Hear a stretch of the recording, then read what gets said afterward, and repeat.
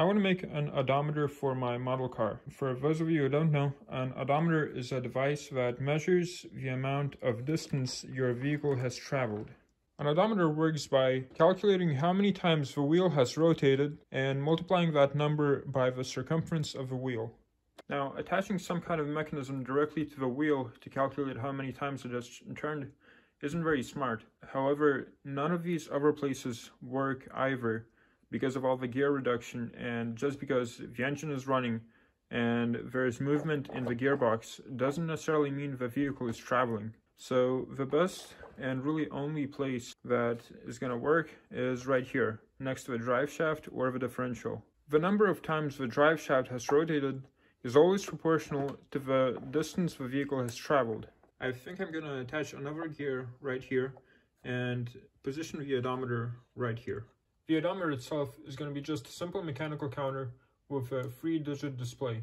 It's going to count the amount of rotations the wheel has made. I based it off of Matthias Wandel's design. And now some very simple math. So the circumference of my wheel is approximately 0.55 meters, which means one rotation of the crankshaft equals to 0.55 meters traveled.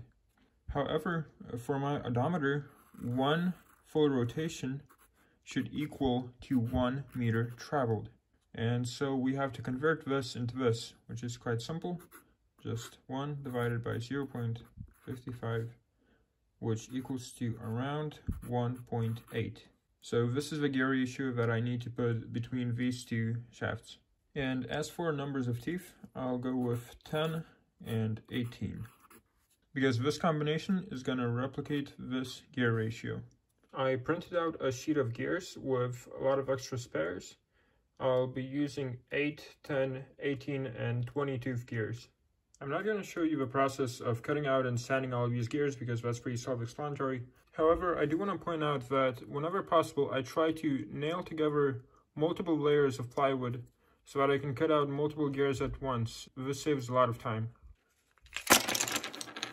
I finished making most of the pieces, and now I'll just glue them into 3 separate sets.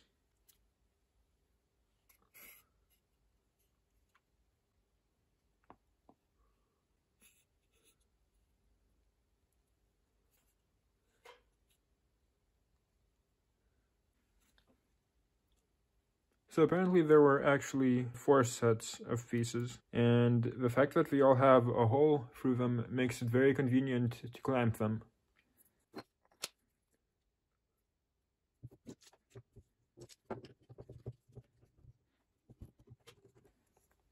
I made a little testing jig, but it doesn't really work yet because there's way too much friction between these teeth, so I'll have to sand everything to make it work. I'd say it's a little bit smoother now, but now I'll also lubricate this thing with wax, and that should help a lot.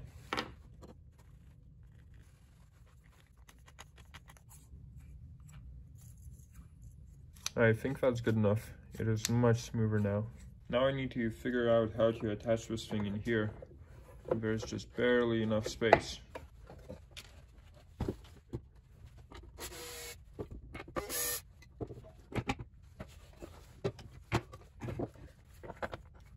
This is the 10-tooth gear I was talking about. I'll use it to reduce the speed of a drive shaft.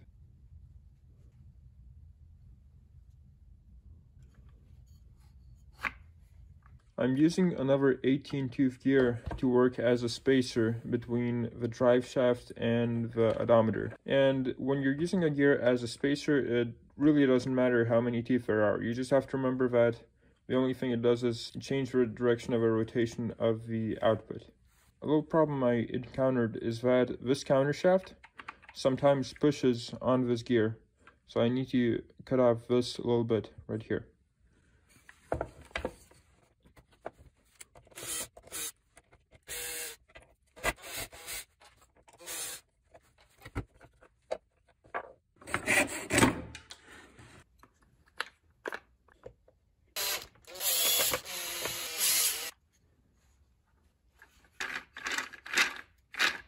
I thought you guys might also like to see my new camera setup. At the moment, it only has my phone case in here because I'm using my phone to record it. But you can see it uses a ball joint for positioning. And also these two pivot points. So I can use it to record my bandsaw, the table, or this part right here. And in the future, if I need to, I can also carry it to my lathe or drill press. Trying to fit this thing into place is a nightmare. I'm limited in space basically everywhere, by the drive gear, the rear axle, the brake caliper, but I think this is how I'm gonna do it.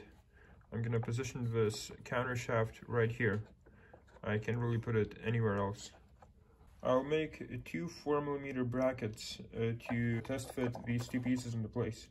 What I need to keep in mind when designing them is that I want to keep this part 1 centimeter off of the ground, and the distance between these two shafts, however they are positioned, needs to remain the same as between these two testing holes.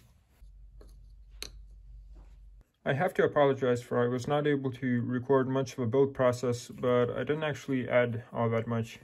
I just made these two side plates and connected them with another piece of plywood on the bottom. Now, for those of you who are unfamiliar with how mechanical counters work, let me explain.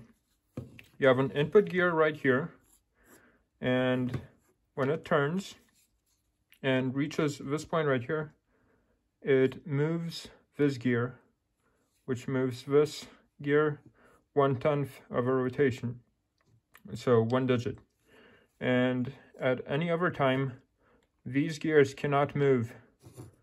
As you can see, they're prevented from doing that right here. And this basic principle repeats on every other gear.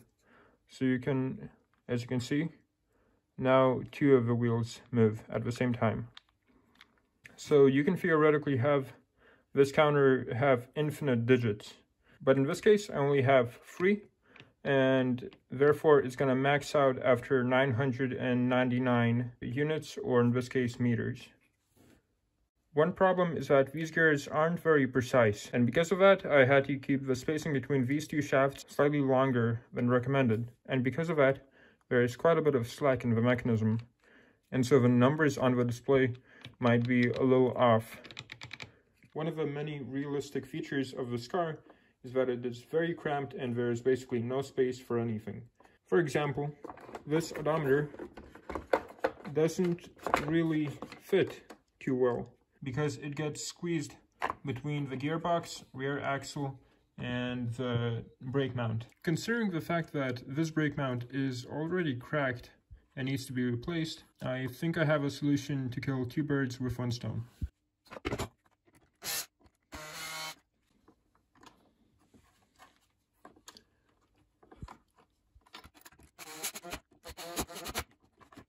Now that there is enough space for the odometer, I want to quickly test fit it and see if everything works.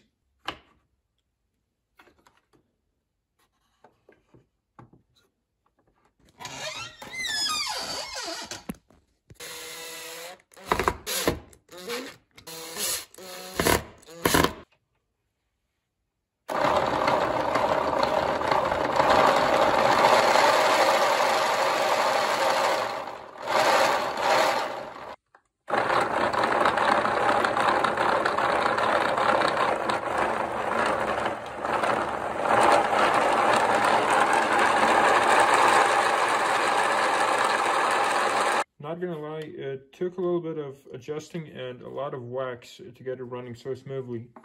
Now the last thing I need to do is attach this overlay and also write down all the numbers. I can only attach this overlay from this point, and it's not going to be attached here.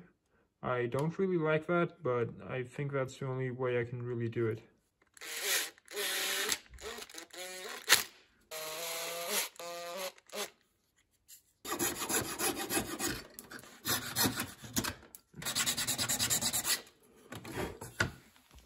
I need to write down 30 numbers in very specific locations. What are the chances I don't make any mistakes?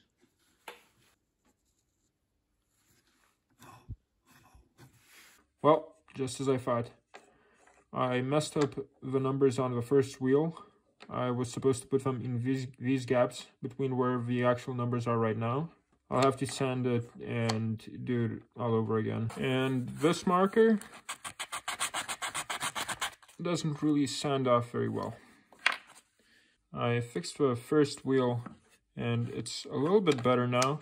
The numbers still have a lot of trouble matching with these squares, and that's because of slack, as I've said before.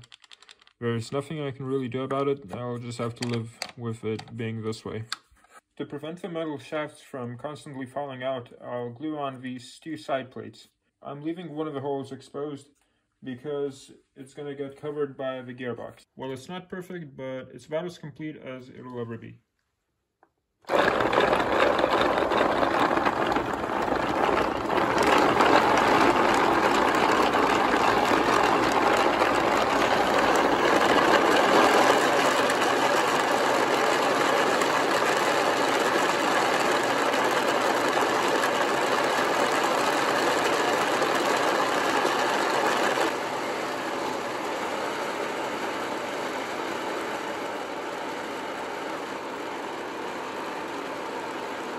I had to stop the test because my battery was starting to die, but in theory that was 265 meters. Probably the most realistic feature of this odometer is the ability to increase the car's resale value. Ferris Bueller would be proud.